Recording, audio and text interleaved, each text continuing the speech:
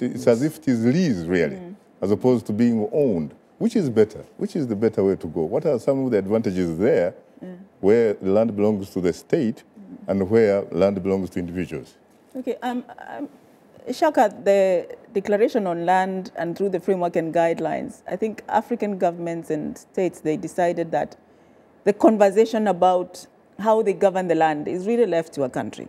So countries can have a conversation and ideally should have a conversation with their people about how they govern their land, what kind of system they're going to have.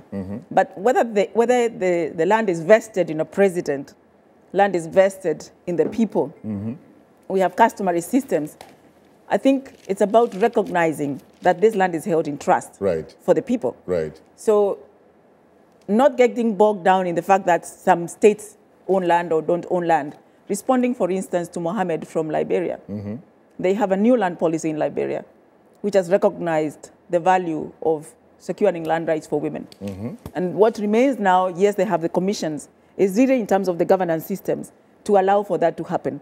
So we move from, yes, the policy discussion, and go down to actually how you manage these lands. Yes, titling, but also titling can be expensive. So getting that title, sometimes it can take 3 years for you to get a title, you know that. So it's about looking for tools that can allow us to secure land rights. And we have examples in Ethiopia.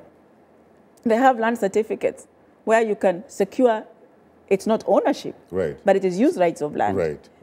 We have several countries experimenting with certification where instead of costing $300 for you to do that, it can cost you $5. So I think it's experimenting with different systems. And then also understanding that even when that title is available, it's not a panacea. So you can have a title and still not have access to credit because the title itself and going to credit is another system. So it's not just the land ministry dealing with this. It's contextualizing it within the whole development within the country, the planning system, the financial markets, how you facilitate access, how you decentralize banking systems, and how you facilitate that. So I think it has to be addressed in a broader context. How do you respond, Daudi, that in a lot of African countries, the ordinary African citizen or subject, really, in terms of the way they are treated, is not really represented, that their interests are not represented, that yes, you do have members of parliament like you, Daudi Migereko, you probably do a better job than others, but that in fact, for the most part, you end up reflecting or representing the interests of people like you, the middle class, the elite. No, but when you are a member of parliament and you belong to a government that must periodically seek renewal of term of office, you cannot run away from addressing the interests of the majority of the people. Yeah, but it depends on the type of elections that you're talking about, because to be honest with you, out of 54 member countries of the African Union, the data I have seen, I cannot give you more than 15 countries where real or genuine elections are held. Most elections are, seem to be fake. Shaka, you and I come from Uganda, and we have been used to having free and fair elections held regularly.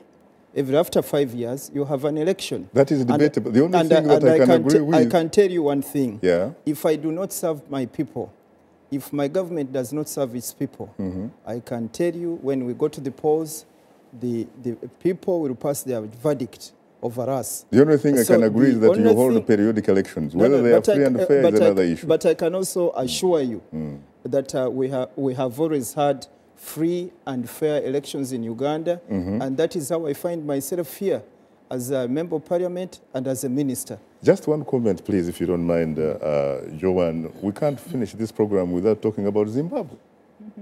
What do you think about Zimbabwe? What is happening now? It looks like things are happening in Zimbabwe, considering the history of willing buyer, willing seller, and you know what President Robert Gabriel Mugabe did back in 2000.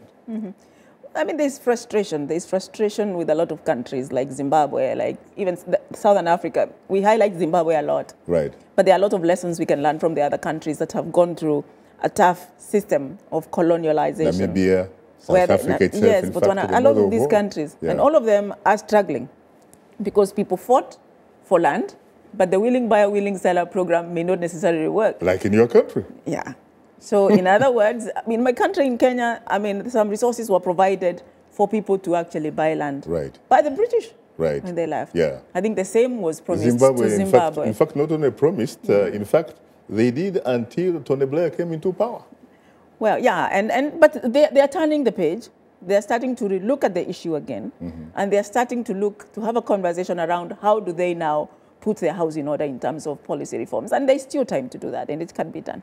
It can be done. Yes. You have the last word? 20 seconds. 20 seconds, please. The fact of the matter is that the problem of historical injustices in some of our countries, we, under our national land policy, for instance, we believe that once we create a land fund, which we have actually created, and capitalize it, then we can use some of the proceeds from this land fund to be in a position to buy out absentee landlords and pass on the land with registrable interest to the common people who traditionally have lived in these areas. And we believe this could be one of the ways in which to deal with the problem that you have raised. I see. On that note,